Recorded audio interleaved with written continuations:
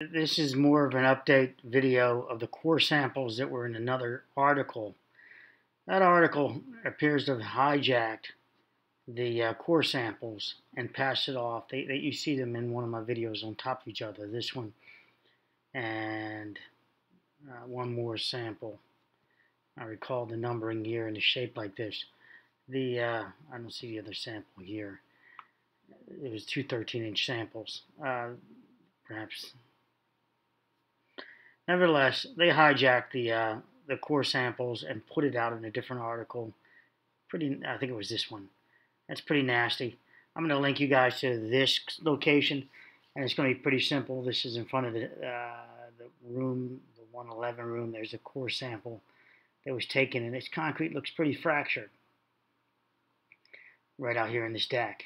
The core was done, and I talked about that core sample.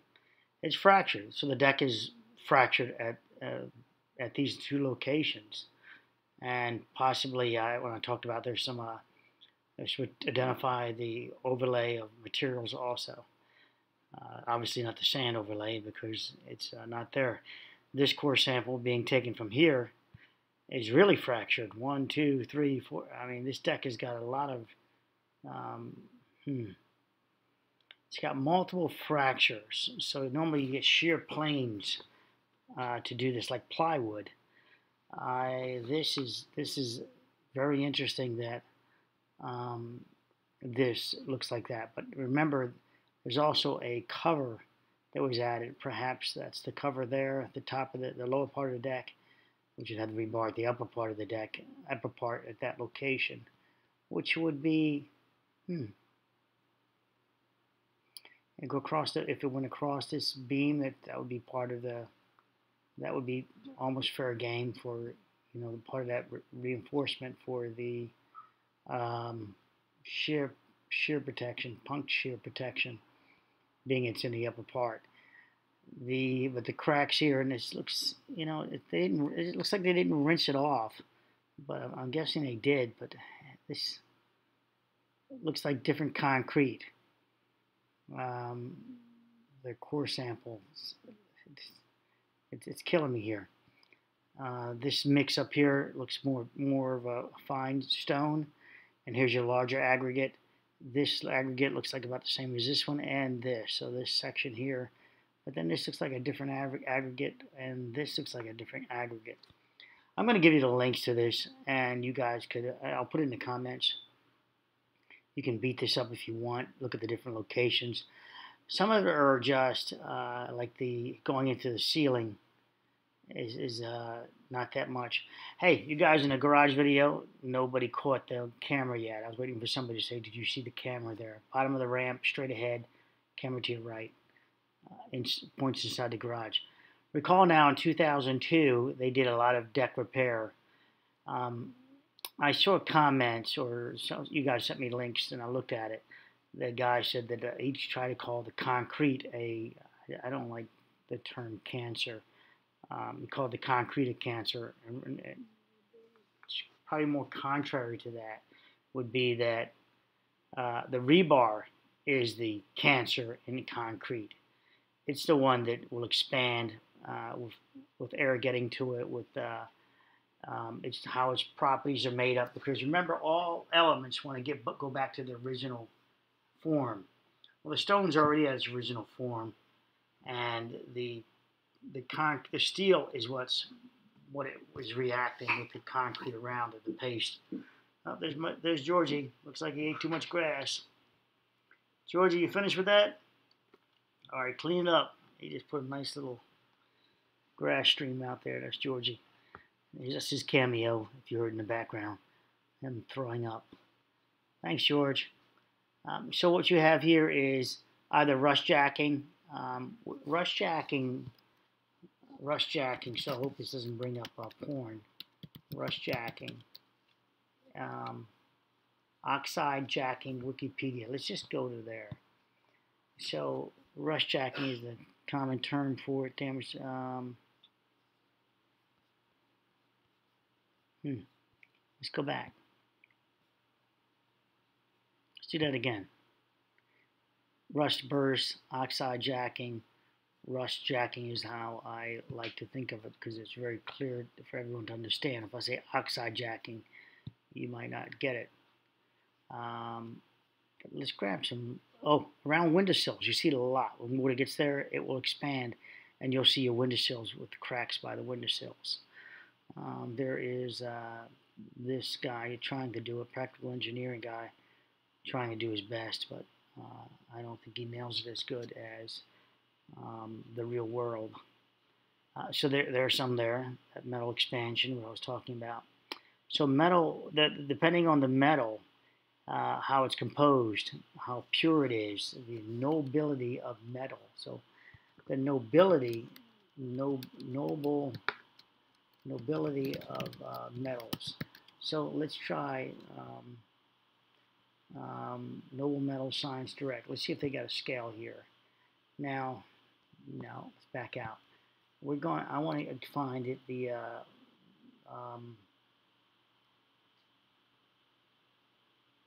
want to give you a better source than this, and that would be NASA. I did a video on this some time ago.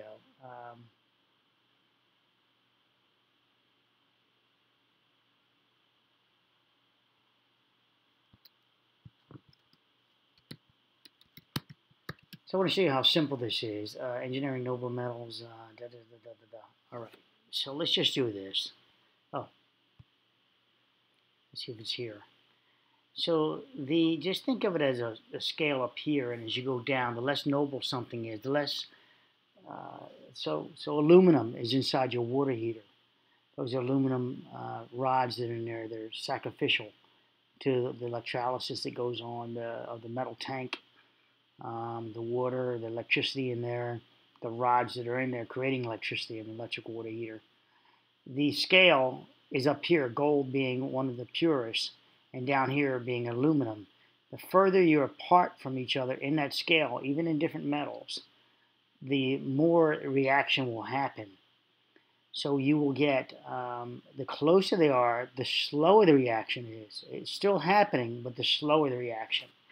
Now, steel is not made of so there is no pure metal. It's a compound element. It's multiple elements put together, and depending on how you the testing and how it's put together, how long it will last. This metal here, I don't know what it is. If you can take it apart and figure out what's going on, you'll see why it wants to burst or separate from each other, creating rust jacking, oxygen jacking, as it's called. I like to call it rust jacking because that's what it appears like, presents as. Oxygen jacking sounds like you almost have to have oxygen present to make this happen. And yet we clearly see in 5,000 psi concrete, which is pretty much waterproof, we see expansion of rebar. So how did that happen? It's obviously getting some moisture, something inside there, but you have a moisture field of protection there. So I theorize it's just the metal itself reacting upon itself in its mixed content and just bursting. It's literally just bursting, and this concrete, is what they say, spalled away, making it seem like this concrete just failed on its own. The concrete did not spall away on its own. It had something to help it spall, either a deflection, which I don't think is present here, no cracked windows, etc. This appears to be the steel itself deteriorating. This is an overhang, so you'd have water coming down, wicking through there, as people try to tell you that it's the top side wicking through. Well, we don't know that to explore around here to see how much this goes up to the top. So you'd have to support this and go all the way through to investigate it properly. Although it is at an overhang, and the cover is very minimal, the amount of paste over top of that. So the report is here. I'll give it to you. You can see the location of their sampling. They did extra sample locations. A couple of them are kind of confusing on the location. I think now might be a good time for me to go to the video I did showing that other building. Somebody gave me the link showing the 3 buildings. I like that link. Was it north, south, west, east? I don't know. look, the point is, I don't really care. The, the, the buildings are about similar to each other. So sometimes the interaction of the plans they put there, Surfside put there. So don't cry to me if I'm pointing out something in the plans that Surfside published as being part of this building's design. So what? It says another building. What do I throw it out just because you see the other buildings labeled on there? Surfside put it out as these are the building plans for this. So you don't ignore that. If you look at my videos before this collapse, you see there's often conflicts in drawings on the same building from one page to another page. Like, for example, right now I'm dealing with a project that the bathroom, the plumber followed the drawings for the plumbing. The detail in the architectural side, though, shows the sink detail to be to the right by about 3 feet. Correction, to the left about 3 feet. He followed a plumbing detail. It moved it over to the right in 3 feet. So the conflicts in drawings often happen, and they got to be resolved by figuring out what's best for the owner and if it can be done, and then approval by the municipality. Ultimately, that will say, yeah, that's acceptable still. But with the conflict there, it's got to be resolved. Here, they're not resolving the conflicts. They're just publishing them and saying, here are the plans. And, I don't know where they're resolved. I don't know where they were ultimately resolved when you see conflicts like that. Don't get upset. You can troll me all you want. Just hit my PayPal account, though, when you're trolling me. Oh, forget that. I really thank a couple of viewers. Someone just sent me a nice $50 bill. I really appreciate that. That's going to go towards, I think I'm going to finally get the software, probably go down the open source software, but with a better computer. So your money's not being wasted. It will help me do the rendering for you. I'm probably going to use Blender, which is going to probably cost me three months of my life to work on using Blender to work out, because it does some of the best rendering. All right, so here are your samples. You can see this is an apartment building that did not collapse. This sample came, oh, wait a minute, where's the sample? Right, so this sample came over here, note 6 and 8. Okay, note 6 and 8. So then we would go to note 6 and 8. 6 and 8. And 6 says stamped concrete layer, blah, blah, blah. So, that's in a part that didn't fail. So we would want to look into the deck samples, which would be here. Specifically over here we would like to see, but he didn't play there. This is note 5 and 6, 5 and 8, sorry. I had LASIK done and my vision's getting about blurry again. I got to rest sometimes. Sometimes I have to rest just my eyes so they stay focused. 5, okay, so the same thing. The 3x3 area should be down to the top right. So there's one of the 3x3 test areas. He wanted to see he wanted to look inside there. The engineers did, the firm, I would say. All right, so I'm just giving you that, and you can see, okay, there's your notes there. 1 1/4 inch sand and paver. Perhaps that's this section. 1/8 inch thick waterproofing, which would be right about there. 1 3/8 inch tile and mortar layer. It says, or does that say skip mortar topping? Not going to try to interpret that. 2 1/8 inch topping sand. 9.5 inches of a thick structure slab. 9.5 inches of a thick structural slab right here. Remember, they were going to do a lot of work there. 9.5 inches. 9.5 inches. So 9.5. So let's just do round up. So, all right, so 9.5 inches. 9.5 inches? Okay, almost 9.5 inches. So let's throw that down there and call it 9.5 inches. 9.5 inches. So let's throw it in and call it 5/8 then. So that's weird. He's mixing eighths and inches and tenths together. So this should be, yeah, so 5/8. So 9 and 5/8, 11 and 5/8, 12 and 5/8, 13 and 5/8, 13 and 3/4, and then we have plus or minus an eighth. Or so it's not quite adding up to his length. That looks like 13 and less than 13 and 3/4, but you get the intent of it.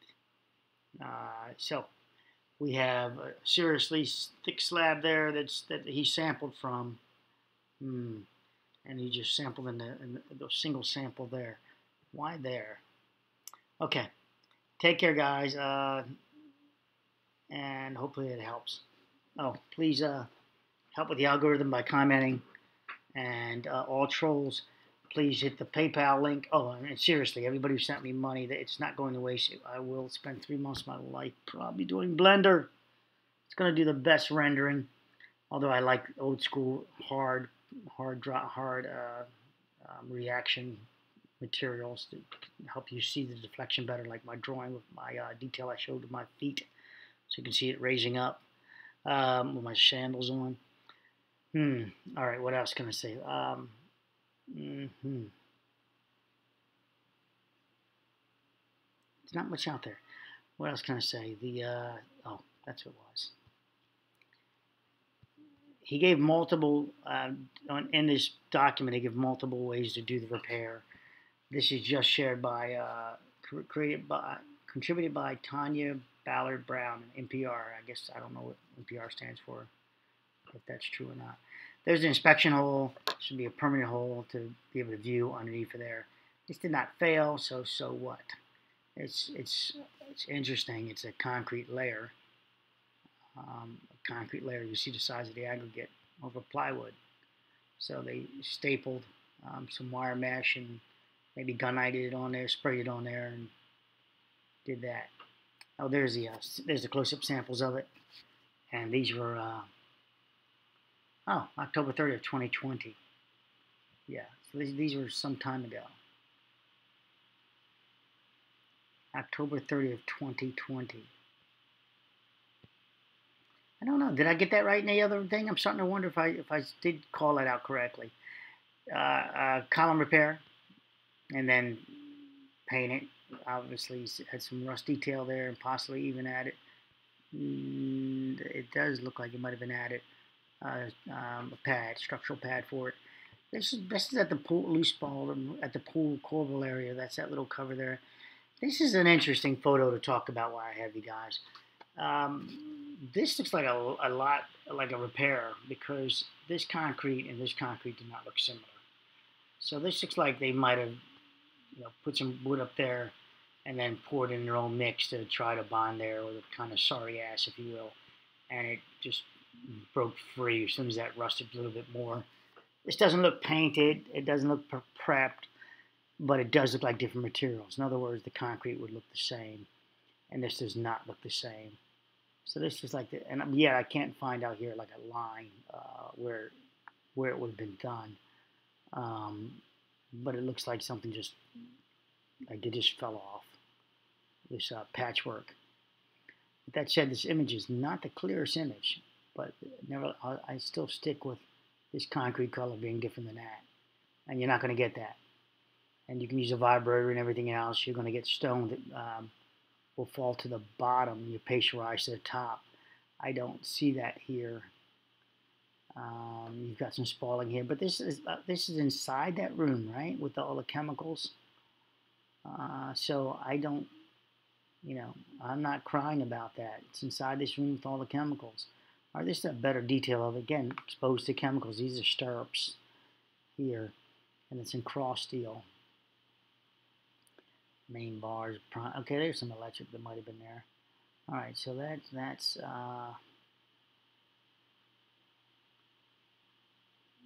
little TV formwork. Okay, so that's a pump. That's the drain. Maybe that drain that's up top of the pool. Why would it's going through there? I don't know if the street elevation allows for that. This is maybe a paint coating over top of it. And now we're down to the chemicals, I think, did most of this. The way this looks. Mm. Mm-hmm. So it's still together. I don't see the deflection. Pool, corbel, wall repairs. Right. And what else we have here? Pricing. I'll bounce you this link. Champlain Tower South. Huh. Champlain Tower South. I get these towers mixed up.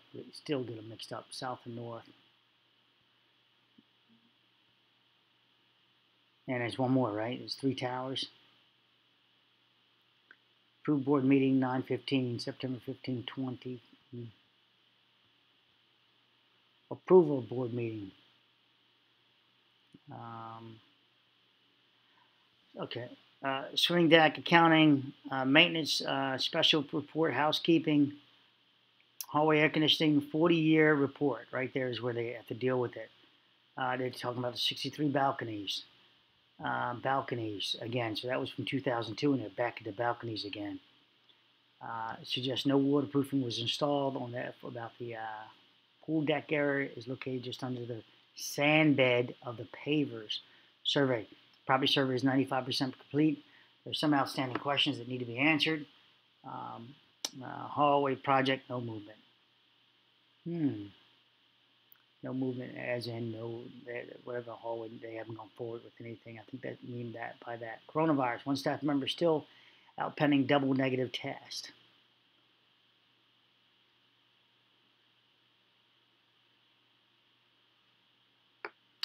$1,000 to fix the access control of the door. All right, so there is one good video. I don't have it now, but I'm not sure where it goes. I'm not sure if that's true, that building or not.